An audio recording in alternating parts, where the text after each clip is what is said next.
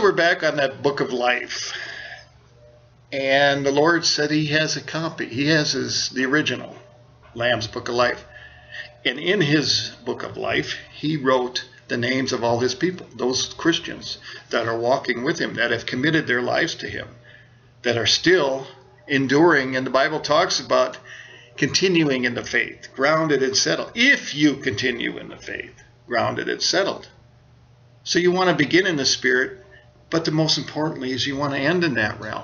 And in between, you want to be growing and maturing and not hiding your talent. And it talks about the parable of talent. Some people went and hid their talent in the earth.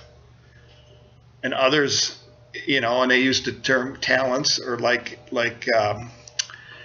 what's the word I want to use? Anyways, they brought forth fruit. The talents referring to the fruit of the Spirit. Some 30, some 60, some 100-fold. And that's what the Lord expected. He expects you to grow and mature in this realm and stay written in the Lamb's Book of Life. You need to have a relationship with the Lord. And in Revelation 3:5, and actually I'll start in verse 4. Thou hast a few names even in Sardis, which are not defiled their garments, and they shall walk with me in white, for they are worthy. He that overcometh, the same shall be clothed in white raiment. And I will not blot out his name out of the book of life, but I will confess his name before my Father and before his angels. He that has an ear, let him hear what the Spirit says unto the church, what the Spirit saith unto the churches. So he that overcometh. And when you read the first few chapters of Revelation, he's speaking to the church. He's telling the church they need to be overcomers, not a bunch of wannabes and underachievers. Not those backslidden people you see or hear about all the time, and they tell you they're Christian, and you look at their life and you go, literally you want to say, like hell you are, for lack of a better term. You want to continue in this. You want to keep your name written. You want to keep that name intact in his ledger. Because what happens, 1 Timothy 4:1 talks about, now the Spirit speaks expressly that in the latter times some shall depart from the faith, giving heed to seducing spirits and doctrines of demons. Well, when you depart from the faith, first of all, you can't depart from something unless you were actually there. We talked about yesterday about 2 Peter 1:20, where it talked about they overcame by the knowledge of our Lord and Savior, and then they were in turn overcome again. The Bible talks about the cares of this world, deceitfulness of riches, the lusts of other things chokes the word. That drowns people in destruction and perdition. That's Mark 4:20, where it talks about the sower. It chokes, it drowns.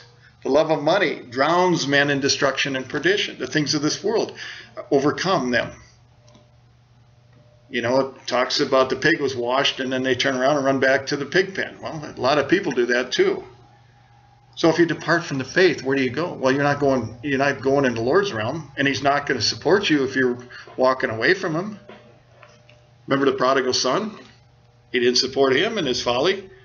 Hebrews 3.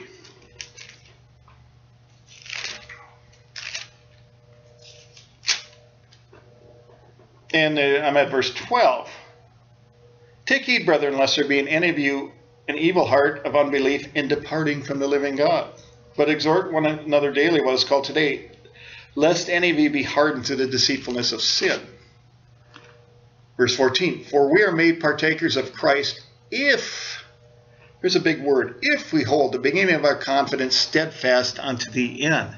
That means you have to stay rooted and grounded in the realm of the Spirit. You have to stay in the Word. Folks, if the Lord said he came in the volume and book and all these words were for our profit, why wouldn't you be studying this Word? I've met Christians and they're Bible illiterate. They call themselves Christians. They don't know what the Bible, why not? My question is, then what were you doing instead of studying the Word that you thought was more important? Why wasn't this a priority? You need to know this Word. It's for your benefit, for your profit, for doctrine, for reproof, especially doctrine, because if it's not the doctrine of Christ, it's not considered his. That's going to get your name blotted out if it's not the doctrine of Christ. 2 John 9 says that. That's the only doctrine he acknowledges.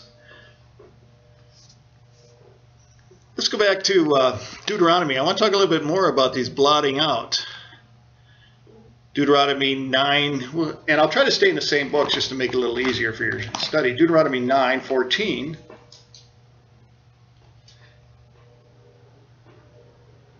Furthermore, the Lord spoke unto me, saying, I have seen this people, and behold, it is a stiff-necked people. This was the Lord talking to Moses. And this wasn't long after they got into the disobedience. And, and the children of Israel were a good example. Many of them started off with God when they left Egypt. How many of them made it to the promised land? And the Lord said, let me alone, that I may destroy them and blot out their name from under heaven. And I'll make of thee a greater nation than they. So the Lord has been warning his people about blotting out their name. He can do that. He will do that if you walk contrary to what he's asked of you. I know that's not, I know today a lot of people talk about this Joel Osteen down in Houston. And they get, well, everything he says is just all yeah, it sounds great. A lot of what he says is interesting because it can be uplifting. You talk about blessing, blessing, blessing. But the Bible talks about all that are in Christ Jesus shall suffer persecution. There's also the flip side. And that's where the man of God has to balance, rightly divide. You have to bring both aspects of it. I don't want to sit here and just preach fire and brimstone. But on the other hand, I don't want to be a fool and just talk about, all the blessings and that, write me a check and your life would just be hunky-dory after. That's not the way it works either. So it's very specific to talk about the blotting out. We can continue here to 29:20 in Deuteronomy. And just to bring, more than, Bible talks about in the mouth of 2 or 3 witnesses. So you have a copy of the book of life. This is it. This is the Lamb's book. The Lamb has his original. And I'm at verse 29. And actually this chapter is in my Bible, talks about warning against disobedience. And he's warning the people about what's going to happen when you get to the promise. At the end of Deuteronomy, Moses dies off, and then it goes into Joshua. And in Joshua is when they go into the promised land with a new leader. And I'm at 29 verse 19. You can read all this chapter if you want. And it shall come to pass when he hears the words of this curse that he bless himself in his heart, saying, I have peace, though I walk in the imagination of my heart to add drunkenness to thirst. The Lord will not spare him. But then the anger of the Lord, his jealousy, shall smoke against that man. And all the curses that are written in this book shall lie upon him, and the Lord shall blot out his name from under heaven. So there's the warning. That's what I want to bring as well, is the warning, folks. Remember the old Lost in Space, the robot, warning, warning, warning. Well, here's your warning. It can happen. And if you turn over to chapter 32, I believe that we had one in 32 as well. I had 29:20. No, I'm thinking of Exodus. Exodus 32. So let's go back a little ways to Exodus 32. And I've got numerous. Exodus 32. And again, Moses is sitting on behalf of the people. And in verse 31 of Exodus 32:31, and Moses returned unto the Lord and said, oh, this people have sinned a great sin and have made them gods of gold. Well, today, it's not much different. You watch that stuff on TV, and it seems like their gods are gods of gold and silver and credit cards, or write a check, whatever. Yet now, if thou wilt forgive their sin, and if not, blot me, I pray thee, out of thy book which thou hast written. And the Lord said unto Moses, whosoever has sinned against me, him will I blot out of my book. Therefore now go lead the people unto the place which I have spoken unto thee. Behold, mine angel shall go before thee. Nevertheless, in the day when I visit them, I will visit their sin upon them. And the Lord plagued the people because they made the calf which Aaron made. That was when they made the golden calf and tried to worship that. And then they made the calf, and then they offered burnt offering sacrifice, thinking God was pleased with that. Well, it reminds me of a lot of organizations today that try to they set up an altar and try to offer something unto the Lord. That has nothing to do with spirit and truth. Remember, the Bible says they that worship must worship in spirit and in truth. And if any of them two are not in play, either are you. And eventually you walk off. You'll be deceived. You walk off the path of life. There's one Lord, one faith. There's one path of life that's going to get you home. Nothing else is going to work. Nothing else is going to get you there. And we could go to Ezekiel 18. And that goes on farther as you get into the Old Testament.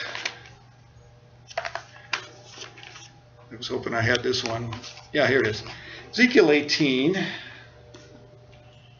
I'm at verse 24. But when the righteous turns away from his righteousness and commits iniquity and does according to all the abominations that the wicked man does, shall he live? Question mark. You could put in there, once saved, always saved? Question mark. Well, a lot of people question it, but it's not a question mark. All his righteousness that he hath done shall not be mentioned in his trespass, that he has trespassed. And in his sin that he has sinned, in them shall he die. If he allows sin to enter back in and allows it to overtake him and overcome him, then he's no longer a part of the kingdom of God. Yet they say, the way of the Lord is not equal. Hear now, O house of Israel, is not my way equal and your ways unequal? So there again, here's people that were with the Lord, but they allowed something in and I want to overcome them. I want to make it clear that too, you can't ask for forgiveness. Don't think that there's a sin. You'll know, your heart, the heart will convict you. There won't be peace.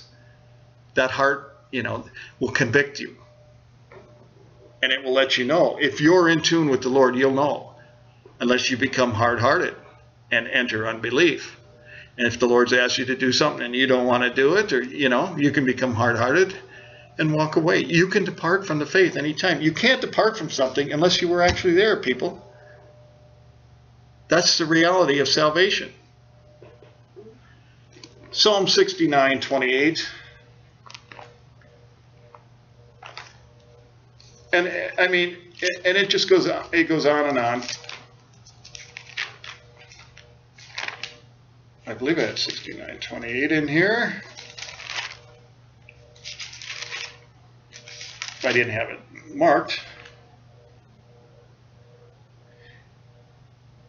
For they persecute him, I'm in verse 26, whom they have smitten, and they talk to the grief of those whom thou hast wounded.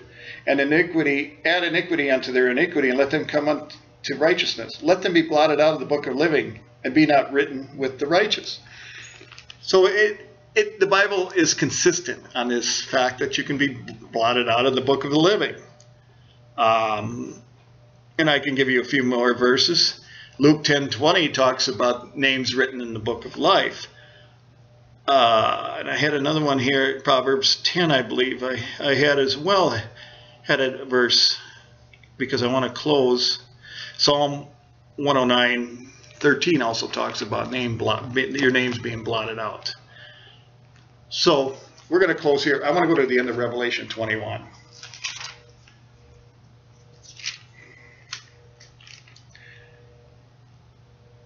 Or actually, I want to go to 22.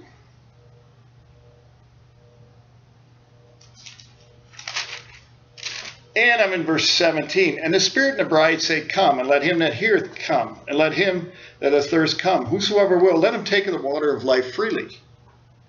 For I testify unto every man that hears the words of the prophecy of this book. If any man shall add unto these things, God shall add unto him the plagues that are written in this book. We saw that earlier back in the Old Testament, in one of the scriptures we read earlier. Verse 19, if any man shall take away from the words of the book of this prophecy, God shall take away his part out of the book of life. You can't take something out unless it was there. You can't depart from the faith unless you were there. Out of the book of life, and out of the holy city, and from the things which are written in this book. This book. We talked about Psalm 40 verse 7, Hebrews 10:7, which talks about, behold, I come in the volume of a book. Anything outside this book is books. And we read earlier in Revelation 21 that the things that are in the books are man's works. The things that are contained in here have to do with the Word of God and his book, his ledger. That's where you want to be. You want to be in this book, because this is the only one that matters. This is the only one that's going to get you home.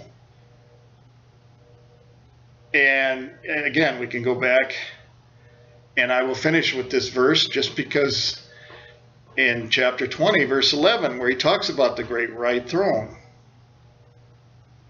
And those that weren't in the book, there was no place found for them.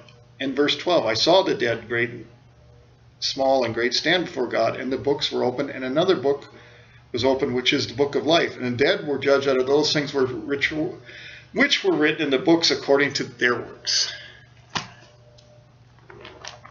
And the sea gave up the dead which were in it. Death and hell delivered up the dead which were in them, and they were judged every man according to their works. So that's religion. That's not spirit and truth. That's not salvation. That's religion. The cheap knockoff. And death and hell were cast in the lake of fire. This is the second death. And the Bible talks about, in the end of 1 Corinthians 15, where it talks about when death is swallowed up in victory, then shall be brought to pass. It talks about when this mortality will put on immortality. Then death is swallowed up in victory, the second death. Then we will receive a glorified body and we'll be home forever. And verse 15, and I'm going to close on this. Whosoever was not found written in the book of life was cast into the lake of fire. So folks, if I were you, my goal today would be to find out what's in the Lamb's book of life. Remember, the Lord himself said, my words are spirit and life. I came in John 10:10 that you would have life and have it more abundantly. Right before that, it says the thief comes out but to steal, kill, and destroy. Here's the Lamb's book of life. Find out what's in it so that you can do the things that please God. He that does the will of God will abide forever. Know what's in that book. Most importantly, know that your name is in there, because it can be blotted out if you're not watching and paying attention. So God bless. Stay awake.